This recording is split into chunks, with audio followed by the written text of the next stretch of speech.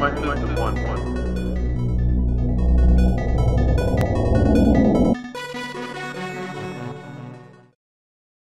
Hello and welcome to another review and how to play. Today we're going to be looking at Final Fantasy 1. I'm going to be playing it on Final Fantasy 1 and 2 Dawn of Souls for the Game Boy Advance. But we're just going to be looking at the Final Fantasy 1 game within this. So, quick overview. The Dawn of Souls Game Boy Advance game does come with Final Fantasy 1, Final Fantasy 2, and a bestiary, which you can look at all the monsters in each game that you've seen. And I've gone through and have collected all of the characters. Wow, I don't even remember where I was with some of these things. Anyway, you pick your file, and it shows you all the monsters that you've seen. You also can, after you've beaten both games or something, you unlock the music player, so you can just sit here and listen to music if you really want to. Let's go ahead and get into the game so you can see how the game is played.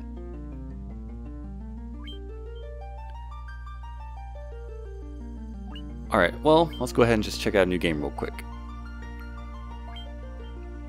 Yeah, it's just telling me I can't save. Anyway, so here you start the game off by picking your party, which you can make warrior, thief, monk, red mage, white mage, and black mage. The black mage is like your main offensive magic. White mage is mainly defensive magic. The red mage sort of has a mixture of both, but doesn't have the strongest of either type. Red mage doesn't have the strongest offensive magic or the strongest defensive magic, but does have both types of magic. The monk is a fist fighter. The monk is the only class that doesn't learn any magic whatsoever, but they do have the... I can't really say if they have the highest attack. They have the highest attack power in the early game, but by late game, they could probably be comparable to the warriors' attack power. So, warriors and thieves. Warriors have a higher base, attack power, and then they can learn some defensive magic later. And then the thief is similar in that, except they have a bit of a lower attack power, and they can learn some offensive magic later. But I mean, the thief is still stronger than either the white mage or the black mage with normal attacks, because magic takes MP, which is a resource that you need. And then you can even change your class. You can change your party to be all warriors or all monks, all anything you want. You can pick the worst team ever and just be all white mages. But yeah, that is how it goes. But let's go ahead and get into it. Oh, they all need names. There is, in this version, an auto name pick. Wow. Those are the random names it just picked for me. I mean, you can press it again. That's probably... you can press it again to keep picking names. Wow, those first few ones that came up were all names that were also used in FF9.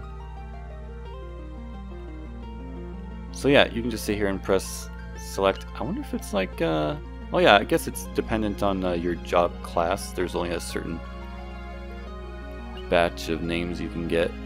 Wow, I think I randomized all the way back to my original. So yeah, the name bank isn't super deep. But yeah, you just pick your party.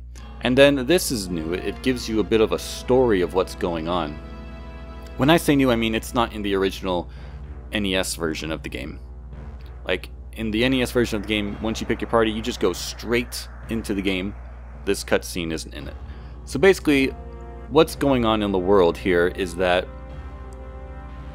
the forces of nature are, I don't know, it's like the wind, the seas rage, but the wind dies. Basically the world, and then here the earth rots. So the world, all forces of nature are just or the Earth decays, I'm sorry. The Earth is falling apart in some way, and the actual reason it has to do with some crystals.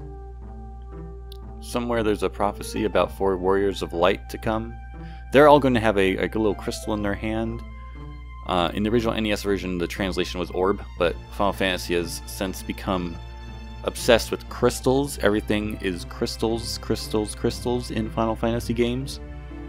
So, you just are basically a band of 4 travelers who just show up in this country. You have the crystals as foretold in the prophecy. There's no real explanation of where you came from, but look, here you are in the world. Why can't I move? Oh, there we go. That was weird. So yeah, this is the game. You can press start to open up your menu here so you can look at the stuff that you have. There's a whole bunch of stuff like magic. I don't have anything right now. But let's go ahead and check out the town. So you come in here and all of a sudden you're in the town. This is the normal walking speed of the game, however you can hold the B button now to run. And again, when I say now, I mean it's not, this is something new to this version of the game that wasn't in the original NES version. In fact, under the config menu, if you want to have B button dash on, that means you'll just always run, and you then can't walk anymore. I mean, you don't really need to walk too often, but if you do find a reason you need to walk, you can turn it back off. But right now it'll just automatically run for me. So here, this is a white magic shop.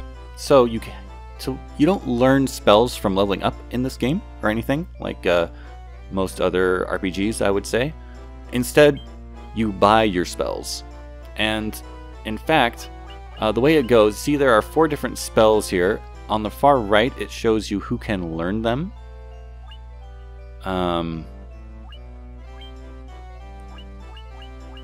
So it says Red Mage, White Mage, Knight, Red Wizard, and White Wizard.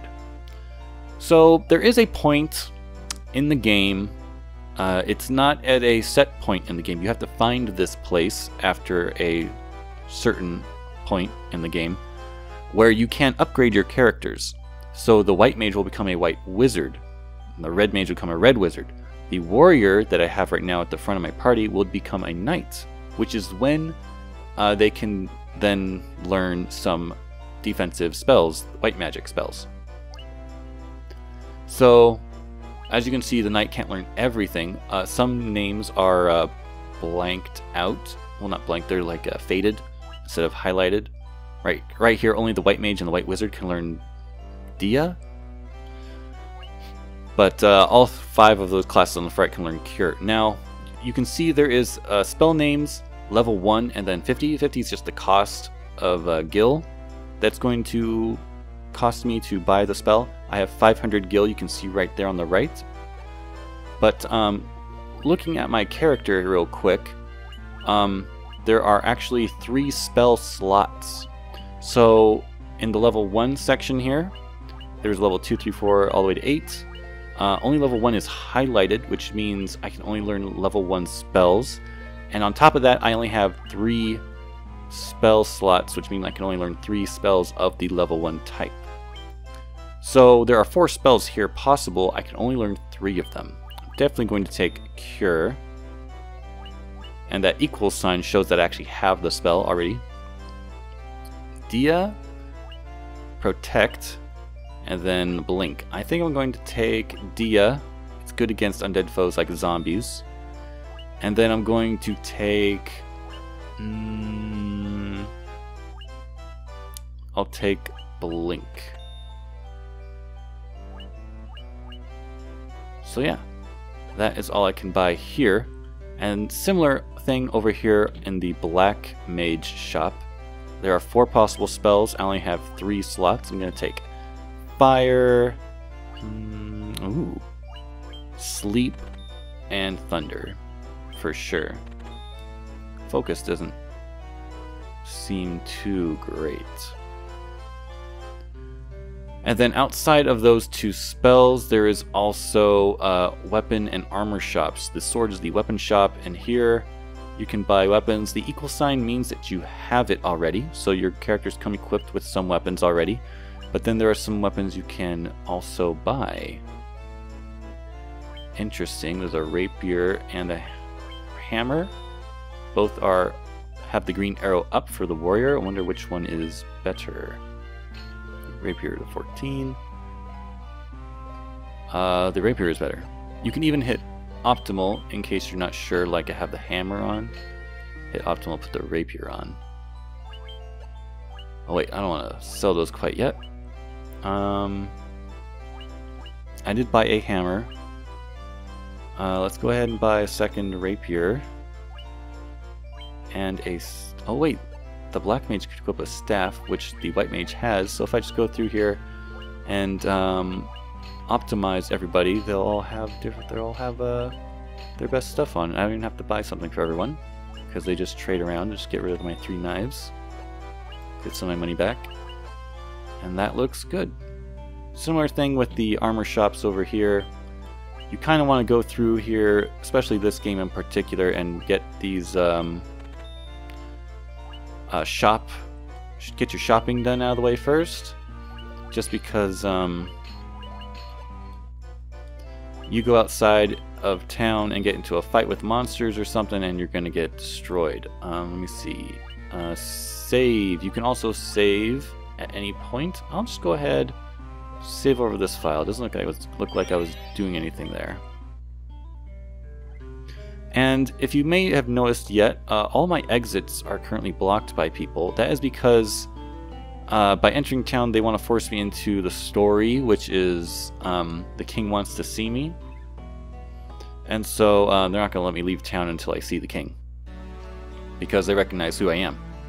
So here, I can actually I'm just going to skip over this dialogue. I'm just going to so normally you can just sit here and watch the words pop out slowly like that, or you can just press the button to have it all come out at once, or I can try to sit here and mash the button to talk faster. Oh, so what the king is actually telling me is that his daughter has been kidnapped by a traitor. His daughter Sarah has been kidnapped by a traitor, Garland. He was one of the king's knights, and he just kidnapped his daughter, took her out to an old castle out there somewhere. In fact, under configuration, you can change the message speed, lower numbers for faster display. If I put it to 1, I'm pretty sure people will just talk instantly in town. Let's go ahead and test that out.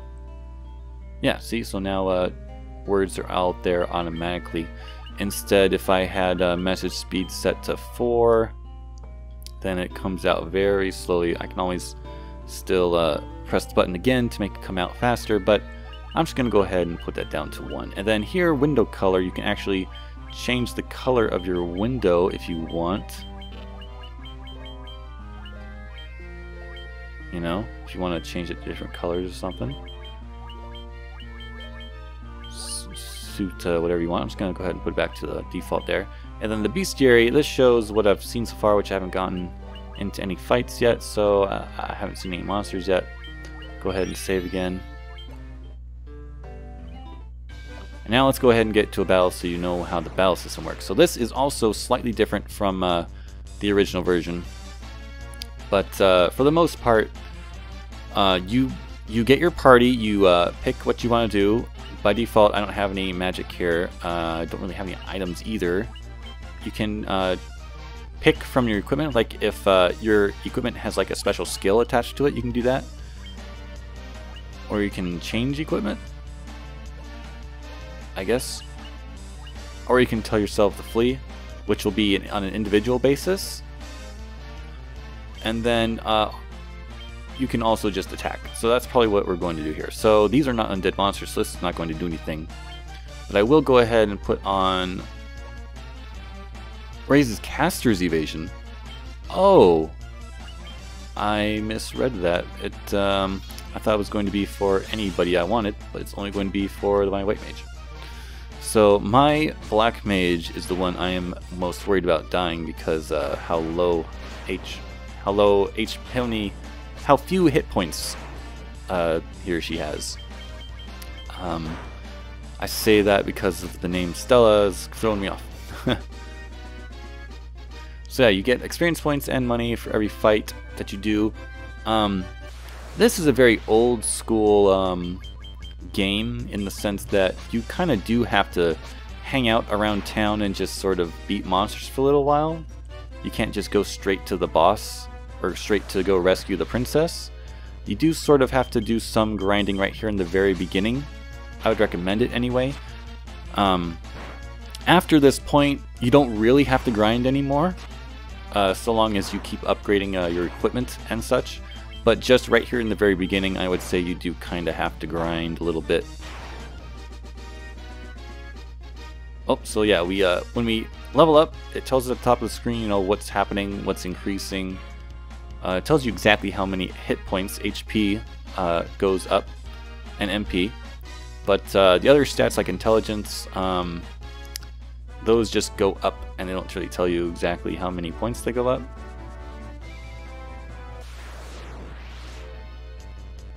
Ooh, preemptive strike. That means I get a full round of turns without the enemies getting a turn. And also what you can do for convenience is just hold down the A button to instantly select attack. Or if you have in your config, if you have the cursor go to memory, then it'll remember what you do for each character on their turn, so you could just hold down the button and do different things. But it would be the same move for each character on their following turn, which I don't know how often that would be a good thing to do.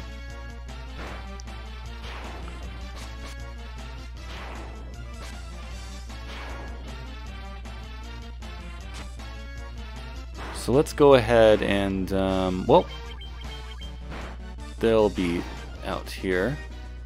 There we go. So what you can do when you're looking at your character, if you're wondering about leveling up, you see next level 11 experience points. It's currently the same for everybody. And formation, you can also rearrange your party if you really want to. Equipment, you can change equipment if you find something out when you're exploring. You can just equip it right here. And of course you can always save. Remember to save, because I believe if you get a game over, you go back to the title screen. So there's no like checkpoints or anything, it's all dependent on when you manually save. Let's go ahead and use a spell. Cure that missing HP on Stella.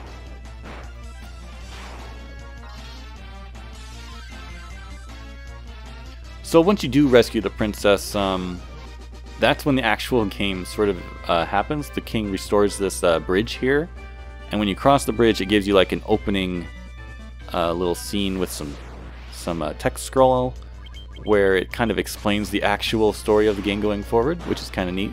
But yeah, it is a little bit before that happens. You just have to go rescue the princess first. I just want to get to the next level before I stop this. And then I will go ahead and show you a more advanced section of the game. There we go. Level up.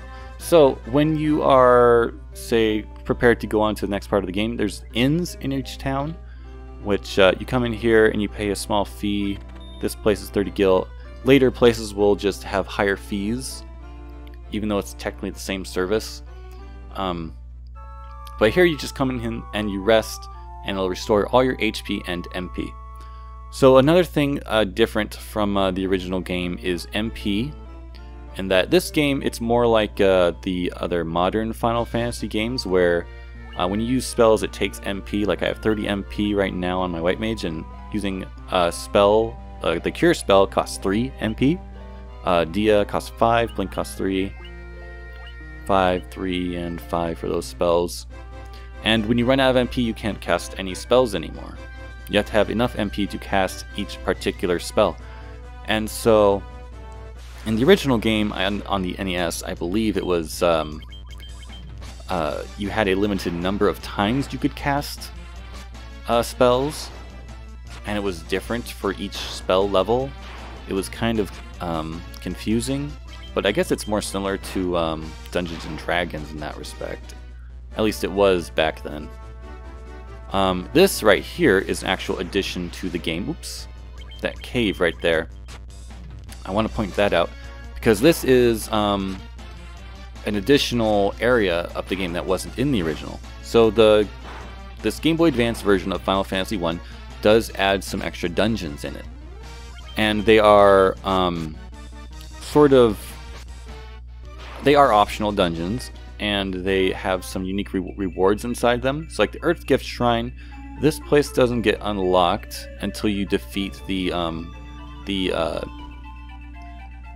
is a statue of the boss guarding the Earth Crystal. When you defeat that boss, then this dungeon will open up, and it'll show you when you defeat the boss that the dungeon is open. And inside is sort of, there are a bunch of different dungeon floors that have been pre-made, and you'll randomly get a certain order of dungeon floors to advance through, and then there'll be a boss fight. And each of these, there's one of these optional dungeons for each crystal. So like the Earth one here, it's got like a certain number of floors, then you fight a boss, and then another certain number of floors, then you fight another boss. Actually, at those 2 boss points, there's an option of which of 2 bosses you want to fight. So you kind of have to go through this dungeon twice to get all the bosses for your bestiary. But it's much shorter than the other dungeons, because like the Wind Crystal dungeon, which is the last one I believe you would normally unlock, it's a straight go through all the floors, and there's a boss every so many floors, and you go through and fight 4 bosses. So they added 4 bosses for each of those optional dungeons to add into the game.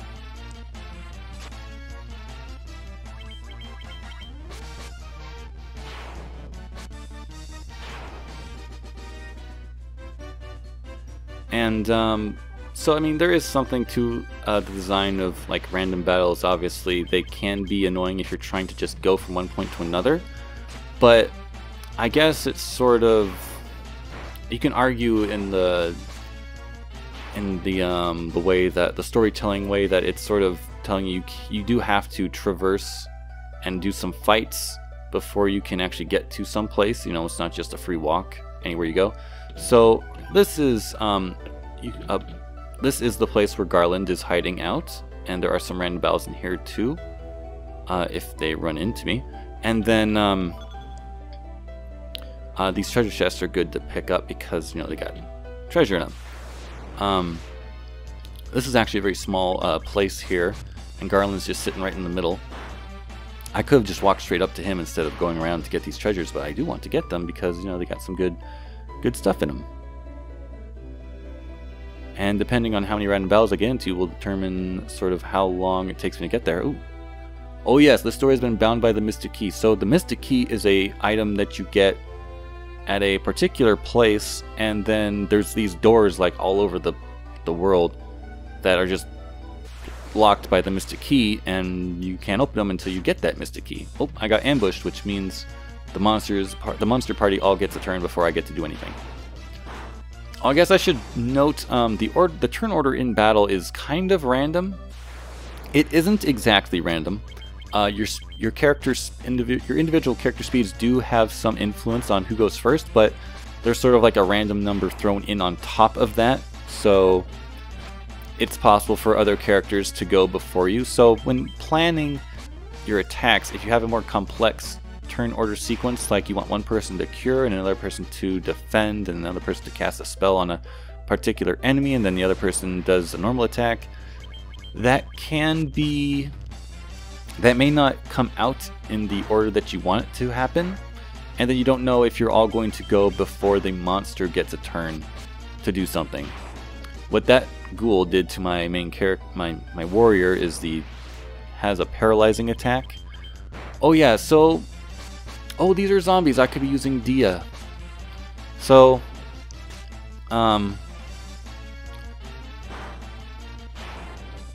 something else with enemies is that you can get into very cheap deaths at certain points. This is also a Mystic Key door, because some enemies will have like those paralyzed attacks, In fact, there will be other places that have a lot of those paralyzed attacks.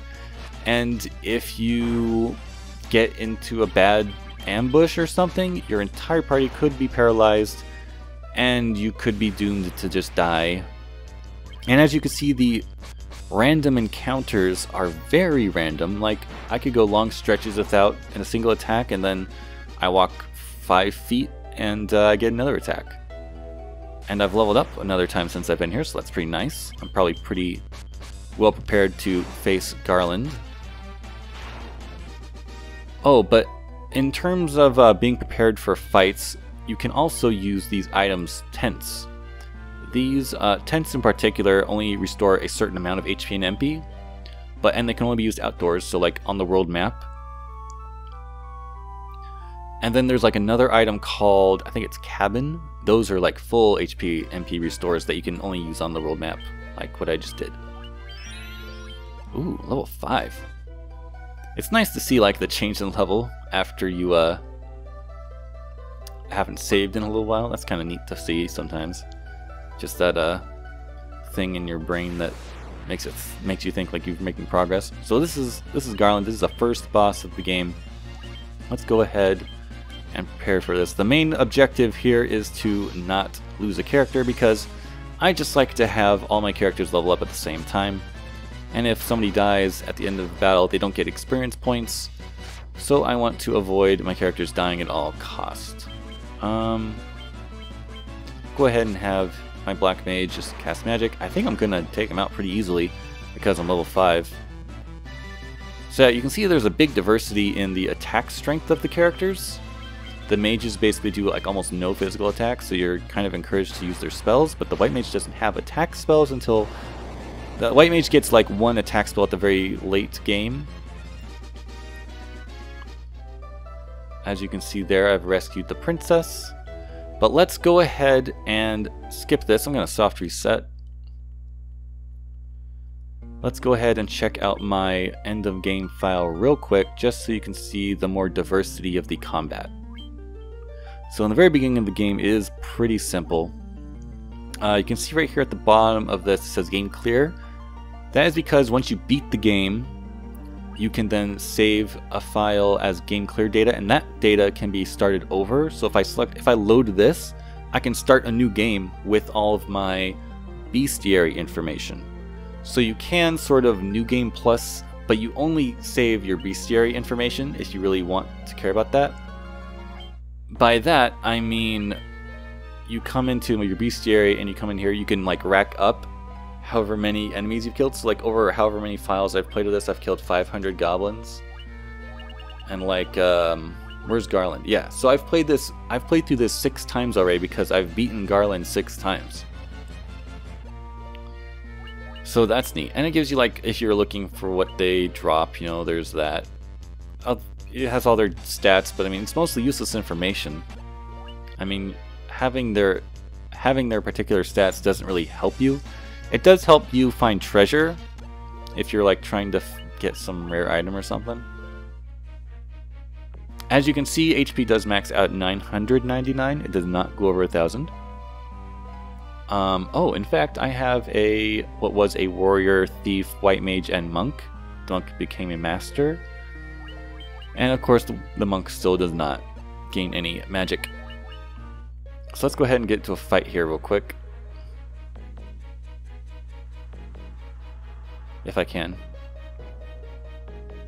Maybe there aren't any random battles on this floor. Strangely enough. So yeah, the dungeon design is kind of like this a lot, where there are some more open areas. Okay, this is a bad example place to do this, but let's go ahead.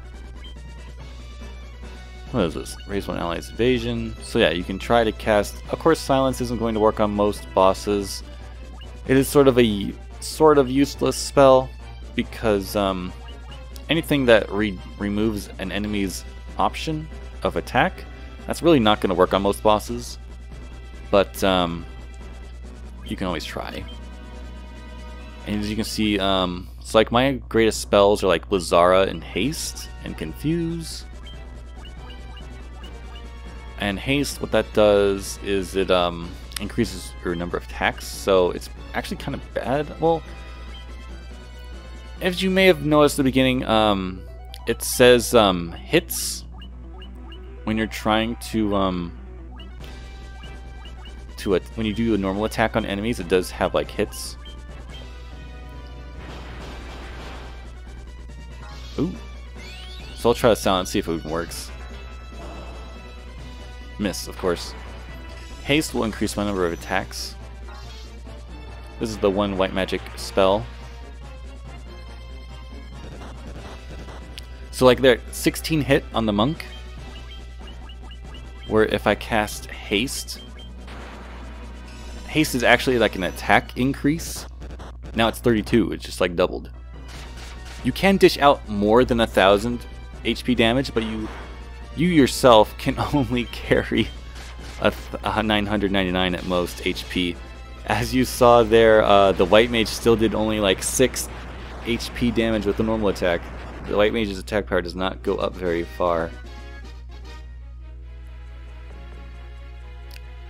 So I am actually in a very unique part of the game. Oh, here we go. Here's some random battles.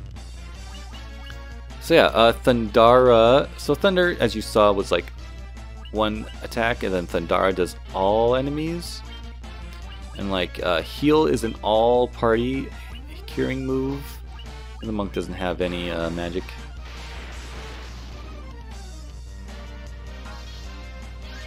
So yeah, I believe Thundara is like Thunder, but on all enemies. Like it's the same strength as Thunder, but on all enemies. Where Thundaga, which is the 3rd level of the Thunder moves, those tend to do actually more damage. Noise Evasion Alpha is cool. So yeah, there's a lot of cool stuff you can get in this game. It is sort of mostly go to the next place, go through a dungeon of enemies. There isn't really a whole lot of developing story, like there aren't any plot twists until... There aren't really any plot twists. I mean, I guess you could say there is one, but I'm not going to talk about it. What else is there to say? It is kind of a basic... If you've played other Final Fantasy games, this is a very basic Final Fantasy game. I do like it a lot. It's very fun in how simple it is. I guess how straightforward it is. It is like a fun kind of just go to the next place. You just know where you're supposed to go most of the time. Once you do get an airship, it is a little bit of a hunt to try to figure out where to go next, which is fun. And then, yeah, I don't know. I just think it's a good game. I'm not trying to like defend it or anything, but I just not sure how to express what I think. Let me see if I can soft reset here. I'm just trying to express how it doesn't really have like your characters that you play as, they don't ever talk. So it's not really...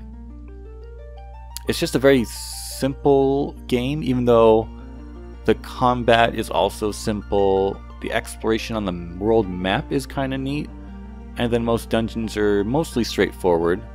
Although they do have some sort of openness to some of them. But other than that, it's kind of... It's really the first Final Fantasy. I mean, it kind of, I guess, speaks for itself in that sense. But I've had a lot of fun playing it. Even if it has even though it lacks technically like much of a story, the story is pretty basic. I keep going back to the story just because there's not really characters. You just make up your party of whoever you want them to be, and then you just go save the world, pretty much. Like there aren't side characters per se, just like the king and the daughter and Garland. Those like the most characters that you get in the whole game in the very beginning of the game. There's not really any other recurring characters other than your party, which you can... I guess it's fun to sort of make your party what it is, and you get to name them all up front. So you kind of customize your experience in that way. That's kind of the fun part about it. Other than that, if you have played Final Fantasy 1 before, in particular on the Game Boy Advance, let me know in the comments below if there's anything I missed that people should know about. If you haven't played Final Fantasy 1 before in any form, let me know what you think of this review. If you have any questions about the game, you know, ask below in the comments and I'll answer them. And then, thanks for watching, and I'll see you in the next video.